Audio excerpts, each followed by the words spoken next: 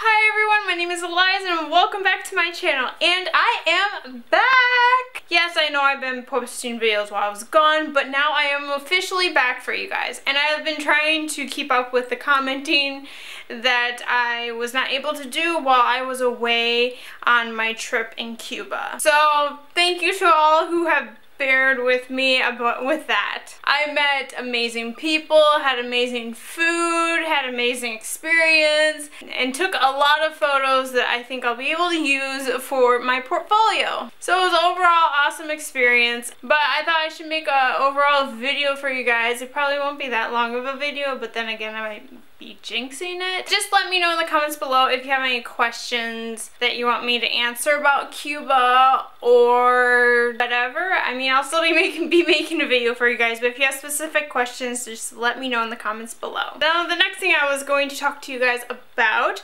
is one decision that I decided to make, and that is when I do my wrap-up videos, it is going to be just my monthly wrap-up videos. It is not going to be any TBRs, because I have realized that each month it just gets to be a lot of pressure for me to finish those books that I had planned on reading. And also, I've always been the type of person that if I'm in a certain mood, then I'll just read this book or that book. So it was really hard for me to keep those promises. And also, I did feel at times that I was repeating stuff over and over. I just thought that this would be more beneficial for me, and I've seen other booktubers switch over to just doing wrap-ups, which I have gotten to that point where I'm going to be switching over to that. So I just thought I should inform you guys about that if you will be wondering why I won't be doing any TBRs. But I will be doing TBRs for, let's say, seasons, or if they're themed TBRs or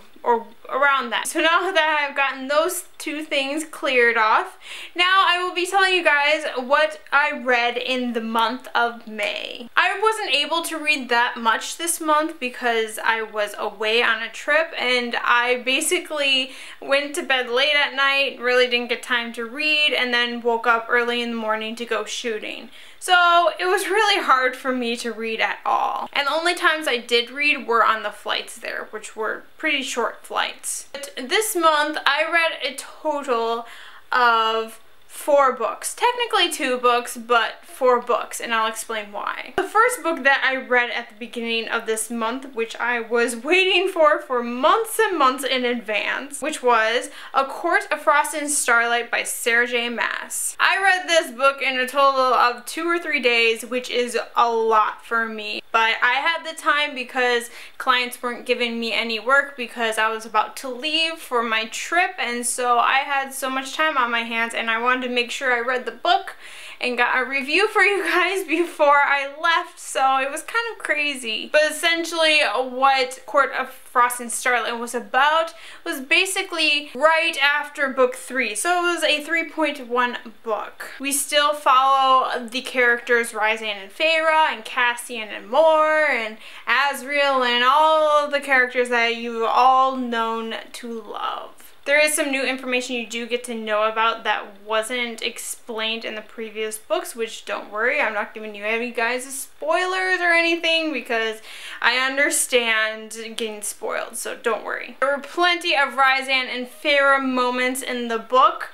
And also, I did find that some of the characters' characteristics came out in this book a lot more than we were aware of, and I'm not going to say if it was a positive or negative aspect because I don't want to spoil anyone who hasn't even finished A Court of Mist and Fury or Court of Wings and Ruin. After reading the book, I really thought that this book was basically an interlude. It didn't really have a purpose. It was almost just like wasting time, but wasting time with important information, or at least semi-important information that you didn't know about in the previous books, that all of a sudden you're like, oh, you didn't know this about what happened in this book or whatever. And then also there was 2 extra chapters at the end of the book kind of informing you who was gonna be, well, possibly who's gonna be the characters for the next books, or yeah. I'll just say that. But all I can say is that I was happy that I read those 2 chapters after I finished this book series, because that's another time I'll explain that opinion. There are multiple POVs in this book, which was interesting because some of the characters you didn't have a POV of. I'm still borderline on the fence about it. I did enjoy this book, kind of a just using time per se with us while we wait for the next book, or if I think there's a 3.2 book, or yeah, I'm not sure. But anyway, enough of my rambling. I overall gave this book a 3.75 stars on Goodreads. And if you guys want to hear me ramble more about this book with spoiler-free or spoilers, I will leave a link below for you guys, because I hopefully have more information for you guys. When I filmed it, I was like right after I read the book, and so my mind was scrambled and like trying to find information from what I read, and it was just like all over the place. And also I was trying to film it before I left, so it was kind of a little rushed. But so yeah, if you guys want more in-depth review, go to the link below after this video. The next book that I read in May, and that book was I Was Told to Come Alone, My Journey Behind the Lines of Jihad by Saw McKennett. Melissa from Honeybee Reads did a buddy swap, book swap with me, and so she assigned this book for me. And honestly, I was very, very pleased with this book. Essentially what this book is about is the author, Saw McKennett, which I hope I'm saying her name right, I'm probably not. She is a journalist who is Muslim and also a German citizen. Basically, she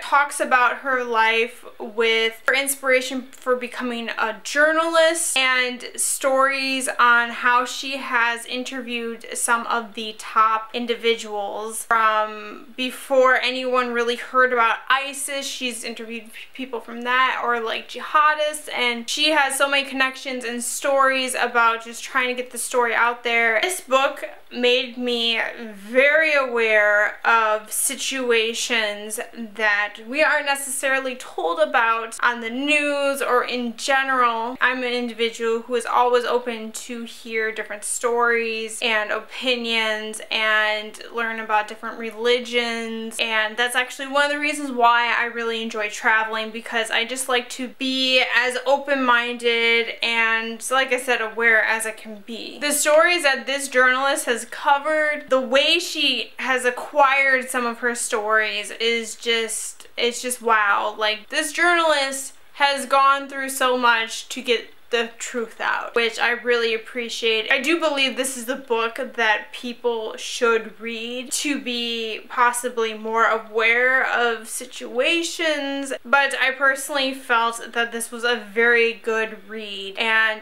important for other people to read about. My eyes were open definitely with this book, and I am so much appreciate that Melissa assigned this book to me. I gave this book a 5 out of 5 stars on Goodreads and would suggest anyone to read this book. And the 2 last books that I read, which kind of not books, but kind of, because each one was only 8 pages, and they were 2 excerpts for the next book of the Flame of the Mist series by Renee Ofting. The first book was the 1.25 book, which was Okami, which is one of the characters from the book series, and the 1.75 book was Yumi, which is another character in the book series, which I will not say who they are just for spoilers. The second book in the book series is going to be coming out sometime this year, I think maybe this month, possibly. So I thought I might as well just pick up these 2 excerpts, because one thing, they were free on Amazon, and 2, I needed to remember everything that happened in the previous book and remember characters. I gave Okami a 4 out of 5 stars and Yumi a 3 out of 5 stars on Goodreads. If you guys have not read this book series, Flame of the Mist, and you like Mulan, I would suggest it. It is supposed to be a Mulan readaptation, and this author has also written the Wrath in the Dawn series as well. And so those were all the books that I finished in May, and currently I started a new book, and that book is Eleanor and Park by Rainbow Rowell. When I first picked up this audiobook, I actually did not read what it was about because I've had it on my TBR for a while, but I saw that it was available at my library, so I just picked it up. And essentially what this book is about, from what I can tell so far, it is about two characters, and essentially this one girl is new at this school and she needs a seat on the bus. Eventually this one individual named Park lets her sit next to him. And Eleanor, she has a situation in her life that not is necessarily aware of yet. Her life is not easy at all, and there's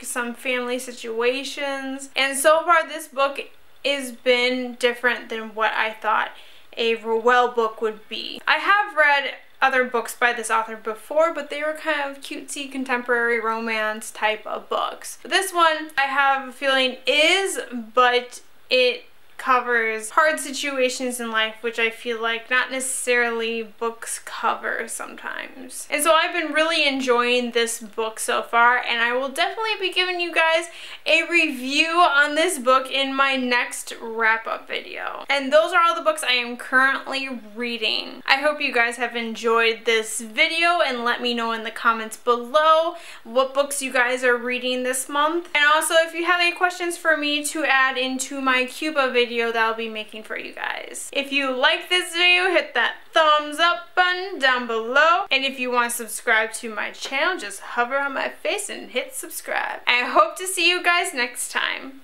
Bye!